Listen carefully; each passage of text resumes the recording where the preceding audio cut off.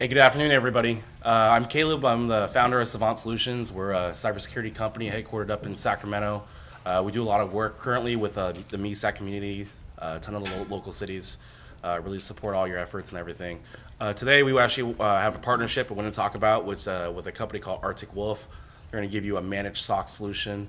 But with that, I'm going to have James kind of kick it off and talk about his stories from here. Yeah, thanks, Caleb.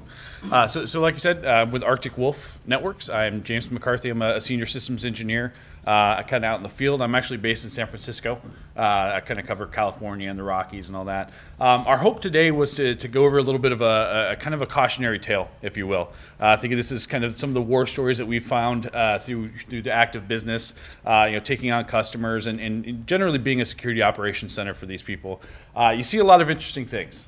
Some of the things you see out of the gate day one, wildly misconfigured networks that have huge security holes, and some of it's just things that have come up kind of in the course of time that we've discovered and issues that we found on customers' networks. All of this is kind of been redacted from the sense that there's no specific customers talked about. We have one that they actually gave us permission to kind of talk through so that we could use them as kind of a cautionary tale as well. They're a company that you would be familiar with if you're based here in California, a company called Hornblower. They do cruises and cruise lines and stuff for like dinner cruises and what have you. They had an interesting incident that I can kind of go over and talk to you guys about. But the idea, again, is just to kind of go over some of these interesting things that we found, some of the interesting stories. And then, honestly, if you guys have any questions or anything else, too, about cybersecurity, specifically around security operations centers and delivering it as a service, definitely ask those questions as we go. The first thing I want to talk about, insider threat, right? We know that insider threat's obviously a pretty big, a pretty large threat vector, if you will, and it's definitely one that's not lost on us, right? We see a lot of issues pop up from users on the network, whether they intend to or not. Sometimes it's on accident, sometimes it's intentional. The idea is, in this scenario here, what we actually did is we discovered some ransomware that was on a network, right? We saw something that was phoning home to a command and control server. This ransomware that we detected looked like a specific version that was unique to Windows. So we thought, okay, this is a Windows variant of ransomware X, Y, and Z. That's fine. But for whatever reason, the engineer on our team, when we started to do the actual detection, we realized that it's not coming from a Windows machine. It's actually coming from a Linux machine. So why is there a Windows-only variant of ransomware being reported on a Linux machine that shouldn't be able to run that, right? So we dug a little deeper and thought, okay, this is interesting. Something's going on here on this network. We escalated the incident to the customer, did some more forensics. As we're going through that process, we started to realize that what was happening was they had an employee on staff at a remote location that was actually building out his own custom ransomware. Something he wanted to leverage the company's network to try and spread or to try and leverage some of the CPU resources. So he was using Kali Linux, which is a pretty standard, popular version of distribution of Linux, used for kind of more ethical or white hat hacking, but can also be used for other things, more nefarious. So when we realized what was happening, right, we've got an employee at a customer that's now intentionally trying to create ransomware and leverage the customer's business network to do that. Obviously, the escalation route stopped going to the engineer and started going to management and started going into the more director level. So we were able to not only detect the initial threat of, hey, this is happening on the network, but then we were able to kind of understand, because we're delivering the actual SOC service and not just throwing alerts over a fence, we realized, hey, there's context here that we probably shouldn't just escalate to this guy's peers. We should probably go a little higher, right? Because this is a real threat that they might need to actually engage, authorities or something similar in this scenario. So the idea, again, behind that is sometimes it's intentional, sometimes it's not intentional. The next thing we want to talk about here is a similar story where this person wasn't necessarily trying to, hack or attack other people from the corporate network. He was just trying to take advantage of unused CPU cycles on the business network as well as their electricity bill, right? So what happened is kind of initially we said, okay, we saw a machine on the network trying to farm Bitcoin. We saw communication out to a Bitcoin server. It's very easy to kind of tell what that traffic is. We said, okay, somebody on the network is mining Bitcoin. Great. We have a little image here, spent $400K on equipment, mined 0.6 Bitcoins. That's about right. So we noticed the traffic, like I said, going to this Bitcoin server, and we thought to ourselves, okay, this is probably an unintended, a piece of malware that's on a network that's trying to leverage a business network's, resources to mine Bitcoin for an attacker. What we realized, though, is after we started talking and started doing more research, we realized this was somebody who was doing it intentionally on the network. They were using credentials that were authenticated. We didn't see any other indicators of compromise that might say, hey, this is a hacker that's external to the organization. So what we did is we escalated again out to the actual leadership of the organization, which was a lesson that we learned from that first time when we detected an insider threat. It's not always good to escalate to engineering resources if we see a potential engineering resource that's compromised. Sometimes leadership needs to be involved because they can make better decisions for the business. So again, escalated to the customer and the leadership team, and the employee was terminated because they had been doing it apparently for a very, very long time. And there's a lot of real costs, not only real costs with literal power usage and CPU usage for the customer, but also potential issues in terms of how that looks, right? If you've got an employee using a company's network to mine Bitcoin and something happens, that's a threat vector, right? That's a potential risk that a customer or a company doesn't want to take on, especially if they're not getting any benefit for it, right? The employee got a Bitcoin and called it a day. So yeah, interesting things. We can see employees on the network constantly trying to use unused resources, unused servers to do things like building out malware, like mining Bitcoin. We see pretty commonly customers that have engineers kind of running their own like homebrew software on the network. We like homebrew stuff. I have a huge homebrew network at home that I use, but that's not on a business network. And that's an extremely important detail. So we escalate that kind of information to customers from time to time. It's not super common, but it does happen. And it's good for the leadership to be aware that these things are happening. It's not like we're trying to go out there and upset engineers and get them fired. But if they're doing something that can cause a risk to the organization needs to know, even if it's unintended. In the previous whole story, what was the corporate responsibility of the person who was doing that? What was their real job? And how big was it? Great question. So this one with the Kali Linux, their job was actually security analyst. So we had somebody whose job it was, and I think part of it was that they might not have been happy that Arctic Wolf kind of came in and took over some of their functionality. We actually never really displace security engineering talent that customers already have. But in this case, this is somebody who was like, all right, I'm going to take it in my own hands. The organization, I think this one, they were about 1,200 employees, so they had a small security team. They had 3 guys that were kind of dedicated to security, but they didn't have a 24/7 SOC or anything, so they didn't really do full monitoring. And this had been happening for a while, so the customer didn't catch it. They had Splunk installed at the time, but they weren't, which is kind of the traditional experience with Splunk, is they spend all the money, they got it in place, they used professional services to get it set up and running, then a year later, nothing was configured, and they didn't, they weren't watching for that kind of traffic. So, and plus, the guy who was supposed to be watching for the traffic was the one causing the traffic. So it gets a little bit tricky when you've got kind of the fox guarding the hen house, if you will. So that's kind of what that scenario was. They were a government entity on the East Coast, actually, kind of local city, state. Go to this next one here. Audit support. So auditing is a pretty common reason why customers come to and talk to us, right? They've got a SIM in place. They had an auditor come in if it's HIPAA or if it's high trust or if it's PCI, whatever it might be. They've got the stuff. They check these boxes, and then they have an auditor come in and say, okay, great. Now prove to me or show me X, Y, and Z in your system and how you store that data. What do you do in an incident response plan? What are you doing for X, Y, and Z? We'll come in and the customer says, I can't do that, right? I don't have time for that. I need you guys to come in and kind of help out with this process. So we'll kind of do that as a side effect of running a security operations center. Sometimes you have to help out with auditing, right? It's just part of the business. So in this scenario, we actually had a security policy that was actually really well defined, just not really well followed. There's a big difference between setting policy and actually enforcing the policy. And so in this scenario, we had a customer that was going through a HIPAA audit.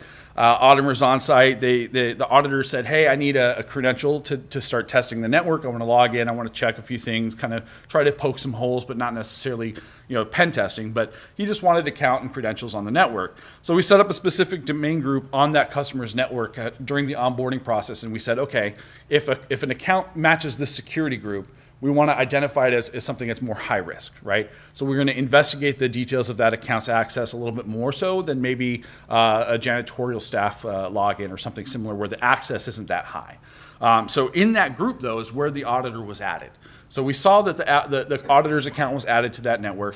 And then what happened is we started to see this auditor use this credential to start logging into multiple different locations. They started to try and poke holes in their EMR system. They try to log into different servers. They tried to kind of see what their credentials would grant them access to, and to see if the customer had any kind of management in place to watch that and monitor it. And so sure enough, we saw that within minutes. We said, okay, this admin account is now accessing 15 different resources on the network. It's kind of unusual. What's going on? And so we called the customer, found out that the auditor had added themselves to a number of other security groups. And then because we had escalated that activity within minutes of it starting to happen, we reached out to the customer. The customer told the auditor, and the auditor said, oh, great. You're monitoring all that. Good. That's part of what I was testing for, was to see if you could track my actual activity. So because we were able to do that for them and be able to kind of provide that visibility into that auditor's activity, the auditor checked a bunch of boxes off his list and said, all right, we don't even need to go down this road anymore because I know you're watching for it. So sometimes the issue from an organization isn't necessarily an active threat. Sometimes it's just an overhead of auditing or overhead of enforcing security policy and actually watching that. And so that's kind of one scenario where we've helped where it wasn't necessarily an actual threat on the network per se. Just a quick question on that. So Yeah. was the auditor actually being truthful, or was he trying to do something he shouldn't have been doing? He was trying to do something that he thought or was hoping the customer had controls in place to protect against, because the customer said that they did. So he was kind of validating or testing that stated control that was in place for the customer. So it's something that they didn't necessarily expect him to do, but something that was within an expected activity or behavior for an auditor in that scenario. So what was it, because on your bottom bullet there, it says auditor realized a mistake. What mistake did he realize? Adding himself to other security groups was the main thing. Is just his access should have only been limited to the one, but because it was more of an administrative account, he was able to add himself to other groups. That's generally something you don't want to have happen as well, right? You don't want one person who's not an administrator on the actual network modifying their security group rights. All right, so compromised email accounts. Obviously, one of the largest threat vectors that we see in our customer base is phishing. Phishing is a huge source of potential issues because your credentials get compromised, and credentials can give you any access to the network depending on who gets compromised, right? So in this scenario, we had a kind of a company that does property management, right? They do apartment rentals, they manage homes and stuff, which also means that this company manages payment, right? They manage a lot of in and out payment to vendors, to customers, and to the people actually leasing the apartments and the houses. So they have a lot of access to funds, they have a lot of access to accounts, and they also have a lot of employees accessing that data because they have leasing agents at every location that are, they're good at their job, but they're not security professionals, right? They're not people who are trained generally on phishing or what that looks like or what to look out for. So in this scenario, we had a leasing manager credentials harvested by OneDrive. And so what happened was they were sent a OneDrive sharing request, which is a pretty common activity for somebody in this industry. They get shared credentials for things like signed leases or documents. If they're not using DocuSign, OneDrive is pretty common. And so for the leasing manager, it didn't stand out as an abnormal request. It was like, okay, this makes sense. I'm going to click here and not even think about it. So what happened was email communication, once they clicked on that, became hijacked, right? So the person who had sent that initial phishing attempt realized they had credentials, and they were able to log in via OA to actually modify that person's inbox. And so they can what we see a lot of the times is hackers, once they harvest those credentials, they immediately log into a web console to change the inbox rules so that they can now have communication on behalf of you or whoever that compromised credential is and not have the actual user be aware of it. Right? They don't want the inbox of the reply messages to hit their inbox. They want it to hit a subfolder that the customer's not even looking at, right? So it's a way for them to kind of not only access the email, but then use the email without somebody being aware of it. So we detect that kind of communication. So what happened was, to finalize the lease for this one specific incident, they had to send back and forth, information about, hey, here's the account you have to send it to, here's the amount, here's the check, here's the payable, all that kind of information. And you can see here they set up inbox rules and start communicating with the tenant. So what happened is, now when the tenant says, okay, where do I send that money? The attacker is the one telling them where to send the money. And the person who was that leasing agent has no idea anything's happening. They just think that the customer went quiet. Then maybe they send up a follow-up email, maybe they do something else, but even those follow-up emails aren't going to get responded to because it's going to that subfolder that they didn't know existed. So there's a lot of interesting ways that we're seeing phishing being utilized by companies now and by attackers to gain access that the users don't even realize is happening. In this scenario, the leasing manager finally called him and said, "Hey, are you guys still interested in the apartment?" And the customer was like, "Yeah, we sent payment info. Like, we're ready to move in. What's going on?" And obviously, at no point were the two parties actually communicating. So big threat vector. It's happening more and more. We're starting to see, especially with the prevalence of Office 365 and how pretty much every customer we talk to is in Office 365. It's important to understand or be able to watch for that type of compromise because there's so many bad things that can happen in that communication that makes a huge difference. So, cool. This guy. So I've talked a lot about all the things that we can find and all the problems that with that attackers and hackers trying to get access to your network. But there's also potential issues in damages that can be caused in false positives. That can sometimes be just as important to make sure you have context behind a false positive because we have customers come to us, especially in the beginning of a relationship, right? A company comes to Artic Wolf and says, "We want to use you guys for SOC services, but we've been burned in the past, or we don't really know you guys. You're kind of a newer company." So in the first 3, 6, 9 months of an engagement with a customer, there's a certain level of like, okay, like, are you actually doing what we think you're doing, or how thorough are you, and so on and so forth. So in this scenario, we actually had a company take it a little bit to the extreme. They said, "Great, we heard your feedback, but we're going to do our own investigation." So what happened is we noticed there was some communication going out to Russia. Right, there's a little bit of egress traffic because one of the things we're doing is capturing flow data, watching the ingress egress traffic, and we noticed some traffic going to Russia, which for certain organizations might be normal, but for some it might be abnormal. Right, this might be something where the customer said, "Hey, we don't do business in Russia. If you see something going out there, it's probably an issue." So we said, "Great, we see some traffic going out there." We didn't find any compromised data, right? We looked in there, we did the analysis, we did all of our investigative work that we would normally do, and we didn't find an actual problem. What we realized was this is probably just a small mail record, right? This is somebody sending maybe a CC to somebody with a domain that's based in Russia, right? So it's a small mail lookup and possibly just an ad content or some sort of DNS query out to Russia. We did our work. We did the investigation. We found, hey, everything's fine. You don't need to worry. The customer said, "Okay, but that's not good. That's not good enough. Any communication out to Russia is a red flag. Now we need to bring in the big guys." So they called out and engaged. They had an IR retainer with Verizon, which if anyone's done that, not cheap, right? They charge quite a lot of money for full IR. After several weeks of investigation, Verizon concluded the exact same thing we did. Yeah, it was an anomalous mail record lookup. No actual breach took place. The customer ended up spending over $50,000 on going through that entire process to vet out that the issue that we found that we said was not an issue was in fact not an issue. So there's a certain level of, obviously we expect a trust relationship to take a little time. We have to kind of figure it out. They have to feel us out. But, being able to identify the scope of a breach and give assurances that the scope of the breach is small and not a large issue can sometimes save companies a lot of money as well. You don't want to have to engage IR, incident response plans. You don't want to have to engage cybersecurity policies when you have insurance against cybersecurity. You don't want to have to go against and do any of that stuff if we can prove that the issue was not a real issue. Right? If we can shut that down early, it can save you guys a lot of money. So that's another issue that we found where false positive was a problem. It doesn't happen very often, but it does come up.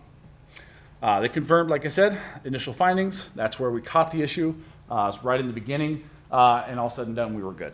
So, only got a couple more here. We'll get through it. But one of the issues we saw with customers that have web servers. So we actually have a fair amount of customers who host their own applications. Obviously we're in California, headquartered here, so a fair amount of SaaS providers who have a software application in the cloud that the general public might access, or maybe they have a large employee base that remotes in and uses something kind of via a web interface.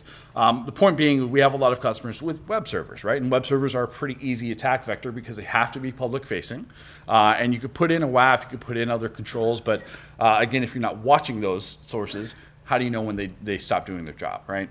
And so what we did is, in this scenario, we had a customer with a web server farm on their network that had been running for years and years and years, never been breached, no problems. But when we started taking them on as a customer, kind of in the beginning phase of the onboarding, we noticed that there was some interesting DNS queries going to Blizzard. If anyone's familiar with video gaming, Blizzard is a pretty large company.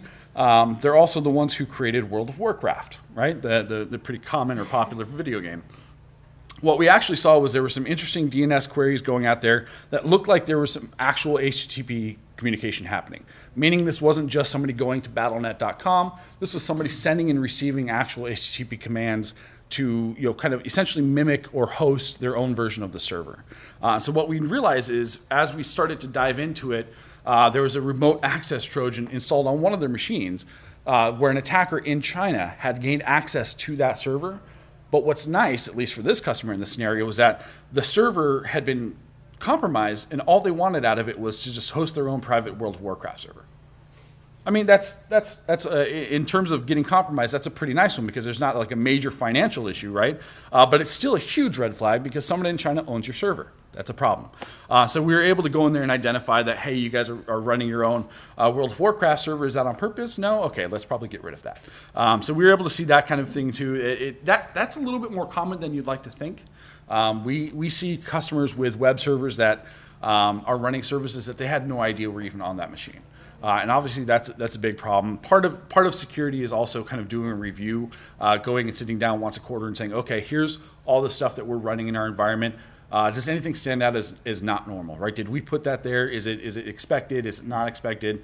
So one of the things that we do is actually a quarterly review with our customers to make sure that things like this aren't popping up, right? If they've got a service hosted on a website that they aren't aware of, then we want to investigate it further. Because there are times where it may not seem like a security threat to us, because it may be just a regular business a tool or application, but without that review, without that formal review process, maybe they never realize that it's something that they shouldn't have there. So part of security isn't just, is it bad or is it intentionally bad? It's also, reviewing the actual security policy. Yeah, and like I said, luckily all they wanted was the web server for World of Warcraft. It was on an electronic medical record server, so they could have done a lot worse. But in this case, we survived. And this one is somewhat related, so we'll talk about Hornblower after this, but it's a similar story to this. But a CEO, obviously when somebody gets phished, right, if you get a successful phishing attempt on a network, there are certain users and certain groups in the environment that would probably potentially cause more damage than others. And some of those being people like CEOs or C-level executives where an employee, especially a lower level employee, might not even think twice to respond to that email to do whatever it says, right? They don't apply the same critical thinking that they would to an email from a coworker, so a peer on the same level. They see something coming from the office of the CEO, they immediately just go into reply mode. So what happened was we had a CEO who got phished. Obviously, that's a red flag. That's our kind of all hands on deck moment. A CEO at a customer getting phished is a problem. The CEO's email immediately BCC'd the entire organization. Obviously, that's the first and easiest way to compromise a network. One of the employees obviously clicked the link in the email. What did that do? Malware. Now that machine's compromised, now the CEO's credentials are compromised, and now that employee's credentials are compromised. So now the attack on the network is starting to spread, starting to get a little bit more in depth, getting a little bit more wide, and the damage, the potential damage that can be caused is going up incrementally or exponentially. So that employee's website or laptop was infected with malware. One of the things that it infected it with was a keylogger. Obviously now that person's username and password credentials are stolen, but so is everything they're typing, right? So, which could also mean internal policies, internal workflows, intellectual property if they're working on something. If this is an employee that was a lawyer, Maybe there are certain communications in that chain that an attacker might be able to leverage as well. It's not just about their credentials. Sometimes it's about the actual content of what they're typing. And when you've got a keylogger on a machine, that's a problem. Our little hacker guy here. So obviously one of the things that our sensors can do, one of the Arctic Wolf devices that we deploy has the ability to act as an IPS. Once we identify something like this, an issue where a CEO gets phished, and we start seeing clicks to malicious links and things like that, we can go in place and in our IPS actually block that communication channel. The biggest thing that we want to do is initially limit the scope of the potential damage, right? If you identify something right away, whatever damage has already been done is done. Let's try and narrow that scope down so that we can stop future damage. So that was the first thing we did. We blocked that, worked with IT and worked with the employees to identify and do a full post-mortem where we said, okay, this is what happened. This is the issues that you were felt with. These are the user accounts that were compromised. The CEO ended up, I think in this scenario, we ended up with like 4 or 5 employees that had been compromised. They all clicked the link like right away. We blocked it all within 20 to 25 minutes from the initial CEO being phished. But it's still that kind of attack can spread very quickly. And without having somebody in place who's actively looking at the data and doing that kind of forensic analysis, it's hard to know what the scope of that breach is, right? Who else was infected? Who else might have issues? And what do we do in the future to protect against that? So there's a lot of that kind of stuff that comes around these types of issues. And that's, again, where we saw that was the first click. Somebody getting access to the CEO, we saw that, but that by the time we realized it was an actual breach was when the second employee clicked on a link, which was within minutes, because the first thing that person did as soon as those credentials were phished, send an email out and try to spread. And then I think this is the last one here, personal credentials. So we've talked about, and I've talked about some of these, idea of like a CEO getting phished on their work laptop while they're sitting in the office. But what happens when they're using their phone or their email on their phone or their laptop when they go home and they get phished there? What do we do? There's other ways to kind of see that. So we actually have an agent that'll sit on the endpoint and watch that communication channel as well, because a CEO getting phished on his work credentials, huge problem. But it's just as bad if his personal email gets phished as well, because that person can then use that personal email account to gain access to the business network as well. Like they can send emails, they can do password resets, they can do verification, like they can email IT and say, hey, this is the CEO, I don't have access, my credentials aren't working, I forgot my password, can you send it to my email address here so I can reset it, right? There's a lot of ways that even with a personal email address, an attacker can gain access to a network. So it's important to have visibility around that as well. Especially for certain employees in an organization where their access might be a little bit heavier, a little bit more important than others. So in this scenario, we had an accounts receivable user that was phished on their phone for their iTunes credentials. And one of the things that we know is that a lot of people, especially not in security, generally use the same passwords, right? The one for their iTunes is probably the one for their email, for their phone, for their work. I mean, they may change it every 6 months, but it's going to change by like one number, right? So the corporate email account was inevitably guessed and brute forced because the person used their iTunes account and was able to log in with the corporate credentials, which were the same password. It's not hard to figure out, especially if you look at the email address. You can assume that the email address is probably also the domain name. If it's username dot last name or first name dot last name, that's probably the same thing for Active Directory. So they're able to get in and actually access the corporate network by using this person's personally phished iTunes account. So obviously there's some issues there with how did that happen? Should we change password policies, so on and so forth? But they then used a VPN connection and logged into OWA from the same city. So they knew that this person, because they wanted to evade user behavior analysis and detection in that sense, they logged into the same, from the same city that the user was in through a VPN connection. So that to the corporate network, it seemed reasonable. Like, oh, this person connected in via VPN and they live in Portland. Great, perfect. They're also in Portland. No problems, right? The criminal immediately logs into OWA, looks through the emails, finds a $100,000 invoice that hadn't been paid yet. This person is unfortunately accounts receivable, so it's not abnormal that they'd have that kind of access in their inbox. The criminal detected that. They went through the inbox. They read every email they could find and then said, okay, great, let's use this trick that we talked about earlier, which is change the forwarding rules on the inbox, communicate with the vendor that owes this company money, give them the routing information, and have them send that check that was due. And so the customer ended up in this scenario. This happened just before they brought in Arctic Wolf and said, hey, we just lost $100,000 because of a phishing attempt that we didn't catch in time.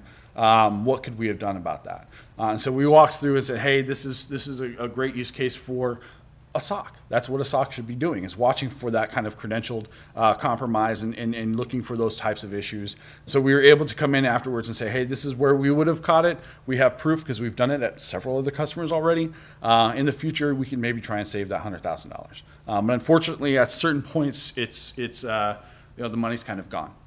There's only so much a bank can do in that scenario to reverse the wire transfers and reverse checks and stuff like that. So $100,000 mistake, but hopefully one that they won't have to go through again.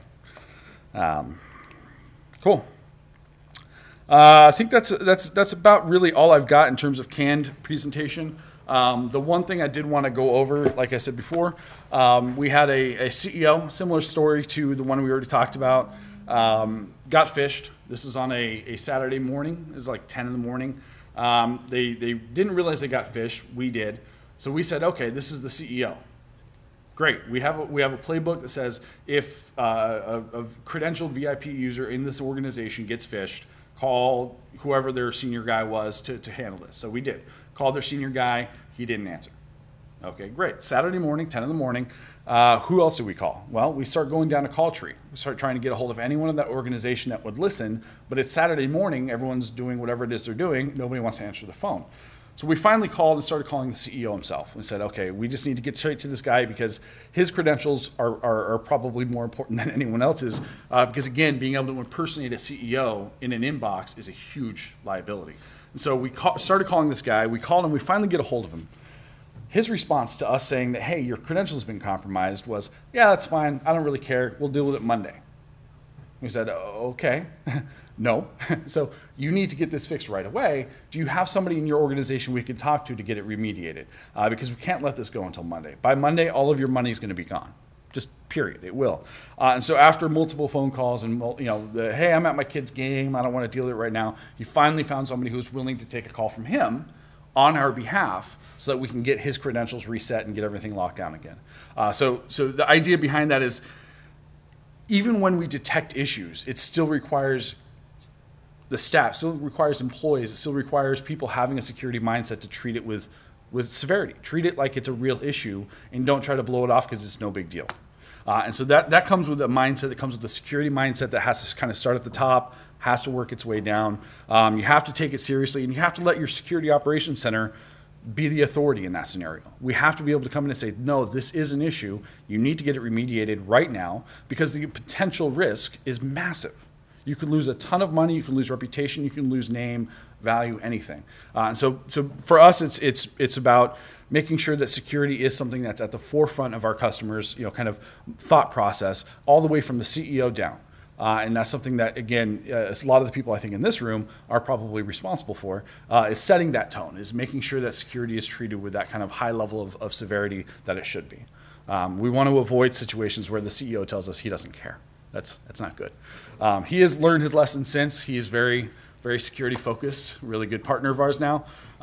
Great referenceable customer as well, because he learned the lessons. But yeah, that's kind of the end of my presentation. Any questions about any of this? Anything about Security Operations Center as a service? About some of the issues that we found?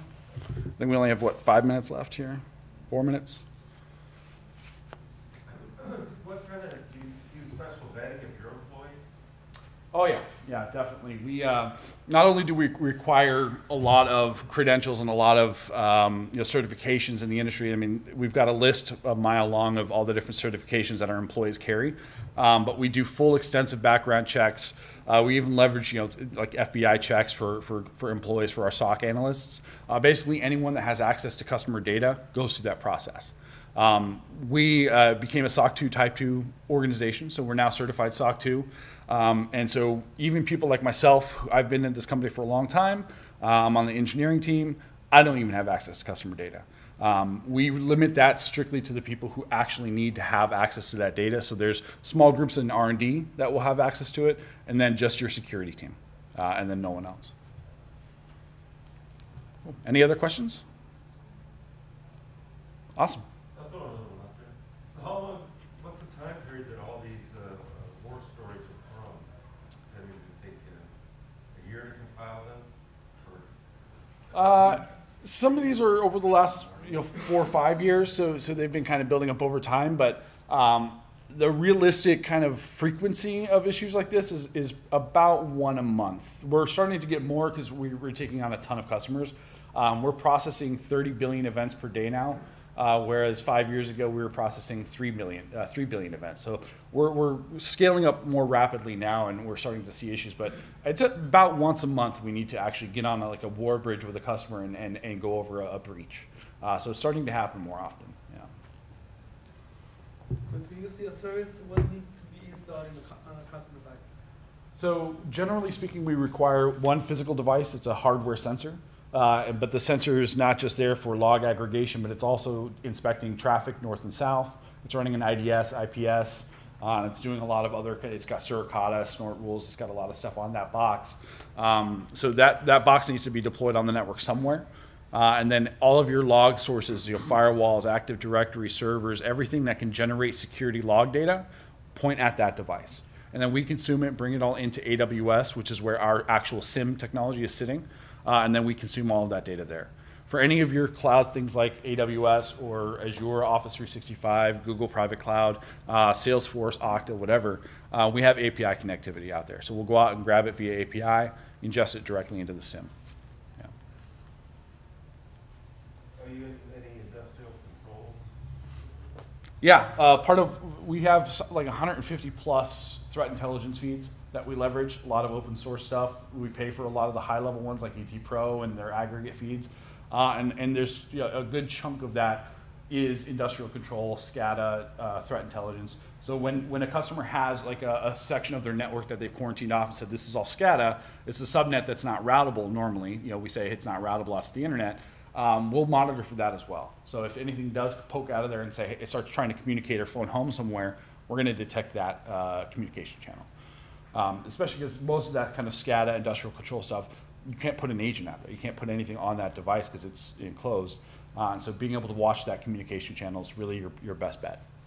Yeah. How do you price your services? Pricing is kind of a unique thing for us as well in the sense that we basically look at your threat vector or your threat landscape. So we care about how many users you have, and these are kind of knowledge workers.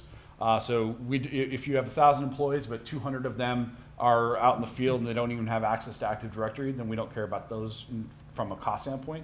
So we just look at users, how many servers are in the landscape or in the environment, and then how many of that sensor we'd have to deploy.